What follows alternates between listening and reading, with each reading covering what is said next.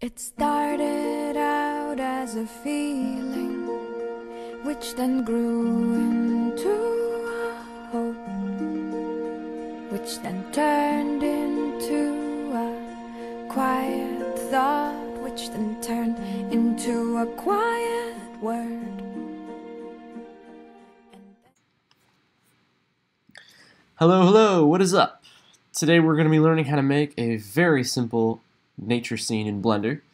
Nature scenes are a great addition to any portfolio, and if you can make a simple and photorealistic one, that's hitting the jackpot. So that's what I'm going to show you guys how to make today. We're going to be making a very simple scene, just a leaf resting on top of a pond. It has just fallen in, so there are some ripples coming out of it, and there's going to be surrounded by a beautiful high dynamic range, a beautiful HDRI, and you'll see the riverbed underneath. So let's get started. Open up Blender, make sure you're in the Cycles renderer, and delete everything except the camera. So we're going to start by making the water. And what we're going to do is we're going to use the wave modifier to generate the ripples, and then we're going to also use a noise modifier in the textures to give it some displacement and make it look a little bit like water. Well, hopefully it'll look a lot like water since it'll be a photorealistic render, but whatever. So first thing you want to do is add in a plane, scale it up a lot, and hit tab and subdivide it a couple times. You may need to subdivide it more at your discretion, but for now a couple subdivisions will work. So now let's take a look at the modifiers tab. It's going to be on the right side of your screen in the properties panel.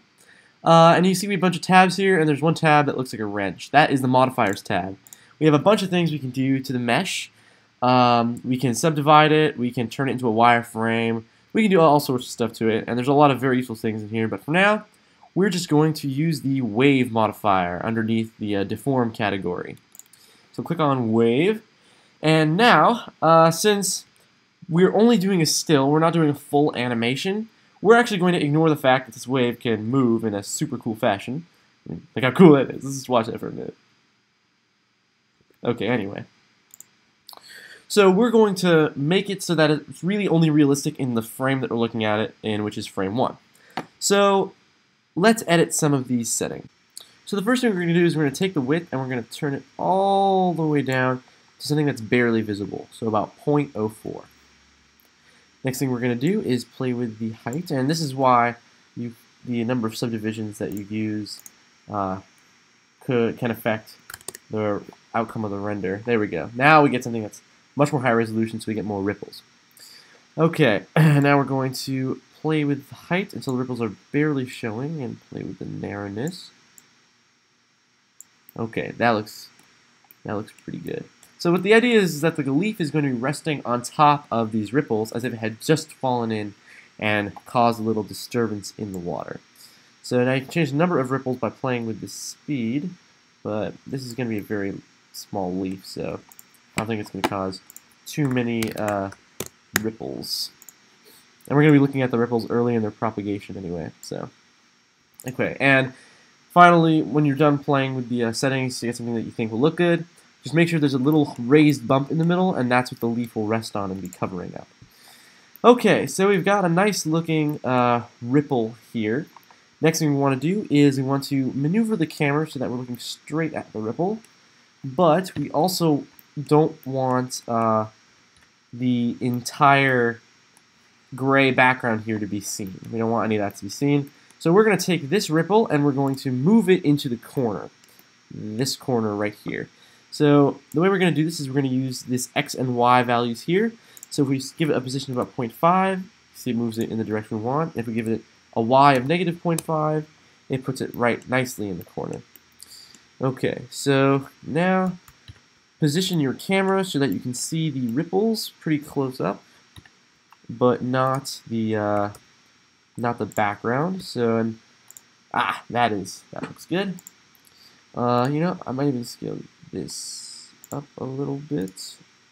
And the idea is you just want to keep playing with this until you get something that looks right. Okay. Alright, I like the way that looks. So we switch into rendered view. We don't see much because we have zero lighting, except for the background, which we're going to be playing with now. So the next thing you want to do is go to the World tab in the Properties panel and click on Use Nodes, and we're going to add an HDRI. Now, an HDRI is a great thing. It's not just a regular background image, it also encodes a lot of the information that the renderer needs to light the scene. So you can just look these up and download them easily. They're usually .hdrs. That's the file extension that I usually use, that I usually try to go for. But I will link the one I'm using in the video description. But anyway, once you have it downloaded, go to color here, click on this little dot, and it lets us choose what kind of texture we want. So if we gave it, let's add a light to the scene real quick so you can see what I'm demonstrating here. Okay, so if we gave it a noise texture, it would look like this random garbage. If we gave it a magic texture or a sky texture, point density texture, we get all these different things. Checker texture, you can probably guess what that does. I'm guessing you'd have to play with the scale here. And, actually, so what we're looking at is, because I'm dumb, we're looking at the effect the lighting is having on the plane. And I don't know why I thought I was editing the material of the plane. But anyway, so you can see in the background now, this is what's happening. So checker texture, point density, that's just going to be like particles. Image texture, that'll give you the pink thing until you select an image. Brick texture, etc. But we're going to be working with the environment texture. Switch back to bordered mode so we're not using too much of our CPU. Alright, and now open up your environment texture of choice. I'm going to be using, let's see, I'm going to use this one because I want it to be set in a forest. And now if we pan around, we can see we're in a forest. And the cool thing is this isn't just a 360-degree image, this encodes all the information that the scene needs to be lit, which is very, very, very useful. So we're going to be playing with the strength of that in a moment, but let us add the final element to the scene, which is our leaf. So you can add a rendered view. Use Shift A and click on Mesh and then Plane to add a plane, which will be our leaf. And now place the plane, the center of the plane vaguely in the center of the ripple, and maneuver it out of the ripple so that it's resting just on top of it. You can make this any size you want. I'm pretty happy with this size. Alright. Okay, so now we're going to add textures to the stuff in our scene. So we have to add textures to the water and to the leaf. So let's start with the leaf because that's the easier one in my opinion. First thing we want to do is tab into edit mode, hit U, and then click unwrap to unwrap the object. And now in the bottom left corner you'll see these three little lines. Click and drag to split your view. And hit T with your mouse hovering over the right hand pane. Hit T to get rid of this toolbar off to the side and do the same thing over here.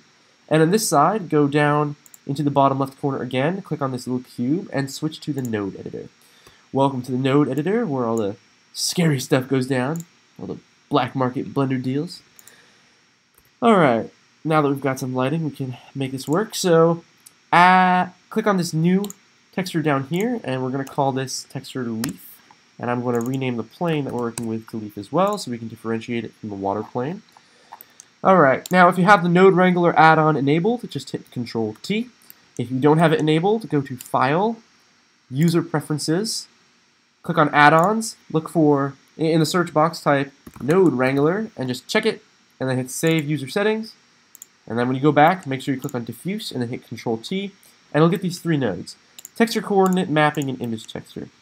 So we have UV unwrap this, so we should get this pink looking thing, and the reason we have a pink thing is because we haven't selected an image. So the image you want to select is your leaf texture. So go into wherever you keep your textures, and I like to use a maple leaf because maple leaves look pretty.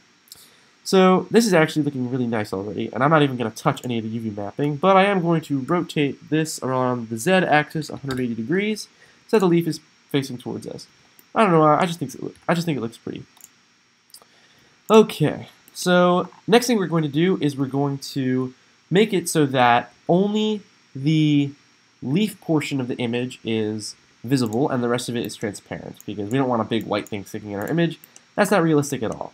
So in the material node map, hit Shift A and then type Mix Shader to add a mix shader, and hit Shift A and type Transparent to add a transparent shader. Connect them together, and now we're going to try to tell the image where to become transparent and where to show the leaf. So Shift A and add an RGB to black-white node. And now Shift A again and add a color ramp, and we're going to use this color ramp to determine where the image is black and where the image is white.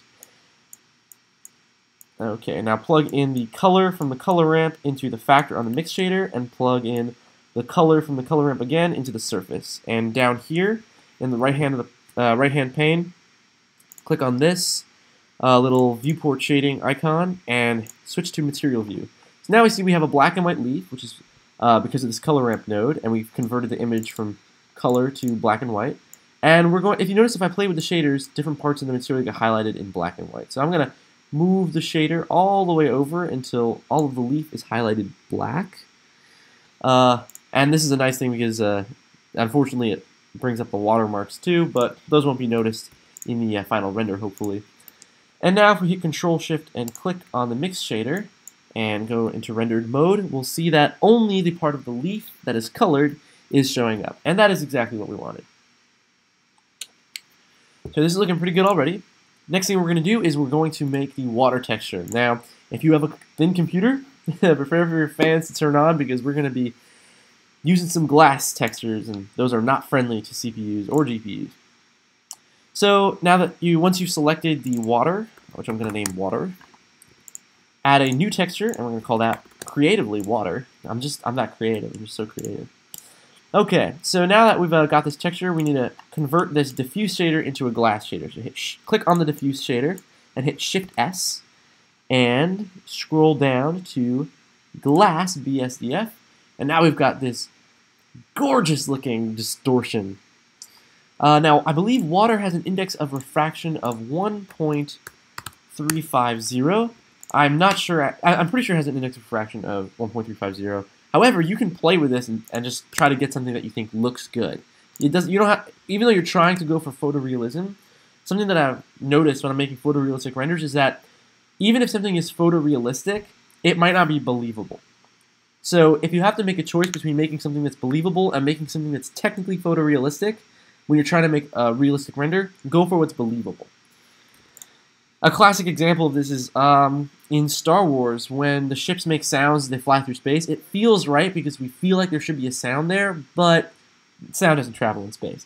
So but it would be weird if it was just silence as they were flying through. So anyhow, I'm shooting for beauty and realism as opposed to just pure stark photorealism, but an index of refraction of 1.350 I think looks nice. So now that we've got this index of refraction, we're going to add some ripples to the water. So just Shift A and add a noise texture.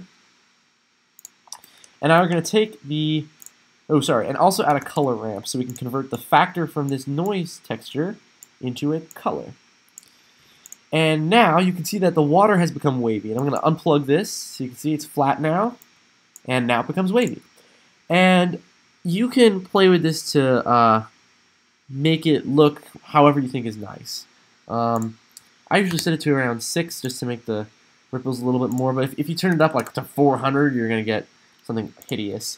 If you turn it to like 20, you can get something that actually looks pretty nice. Yeah, this looks very nice, but in my opinion, the size of the leaf in comparison to the ripples is a little unrealistic. So I'm going to leave it at around 6, so just some gentle waves. And now we've already got a pretty good water scene there. I'm gonna move the leaf here so that's a little more flush with the surface of the water. Okay, so unfortunately, something that's unrealistic about the scene is that we can kind of see through the water, which is what glass does, but we can also like see trees and stuff, which doesn't make any sense because there aren't really trees underwater. You know what I mean. Usually there's a riverbed or something. So we're going to add a riverbed. So hit Shift A and add a plane. And you can see it's perfectly in line with this. So you just want to pull it a little bit, maybe about 1 or 2 units below, and scale it up so that it covers up all of the camera. All right, that's good. And now we're going to turn this into a riverbed. So add a new texture, call it riverbed, rename the plane to riverbed. Perfect.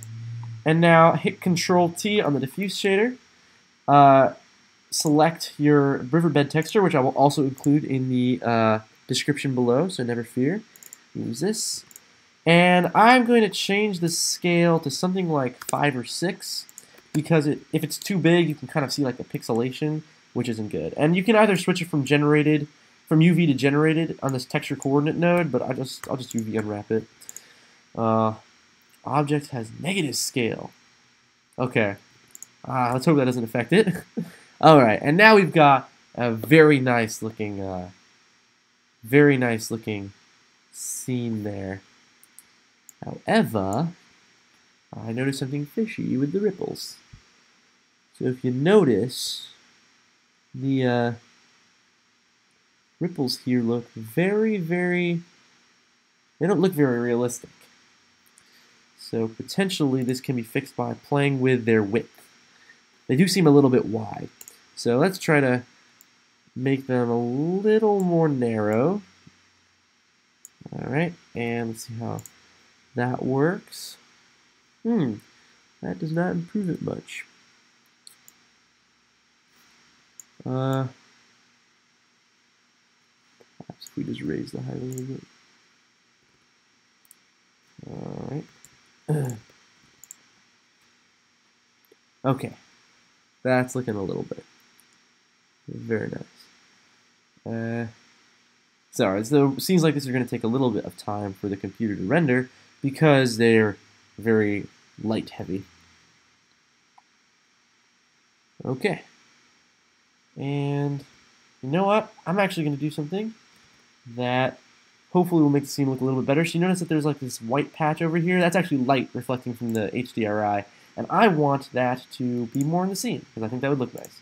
So in your node editor, go to the world shader, which is down here in this bottom menu.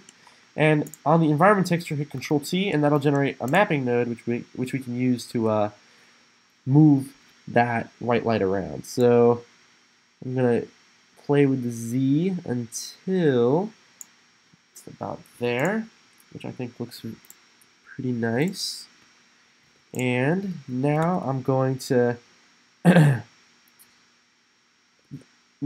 some depth of field. And unfortunately, depth of field is pretty hard to gauge in the real-time render without the real-time, like the viewport render view, which because depth of field adds a lot to the render time because it's kind of like trying to authentically blur it. But anyway, so click on the camera, right-click on the camera, and go to the camera tab over here. And for the focus under depth of field, select the leaf. So now, if we turn the size of the depth of field, like the radius of the depth of field up to 0.01, and you know, let's put it at 0.1 so the effect is more obvious. We can notice that the stuff in the distance, the water that's further away, is blurrier than the water and the leaf that's closer to the camera. And that is exactly what we want. So we're going to set this to render, and once that is done, and by the way, you can play with the what's this? Did I leave the what did I leave? Okay. No, that looks about right. Okay. So set it to render, and I'll be back with you in a moment to show you some simple compositing we're going to do to the scene.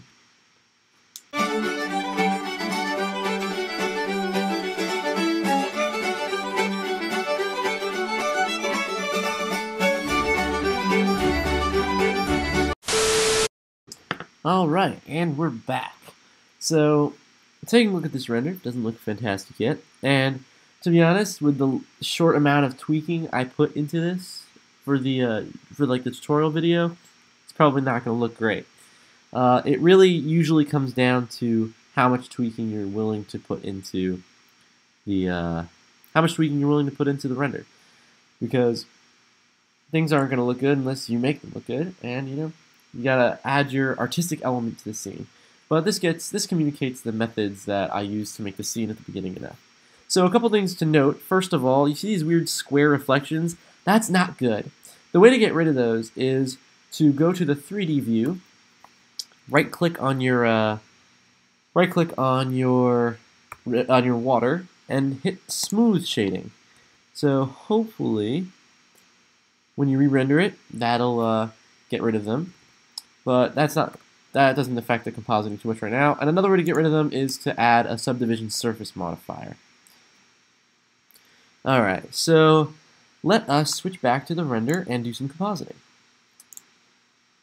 Okay, so you know my screen's a little small right now, so this might be a tight fit.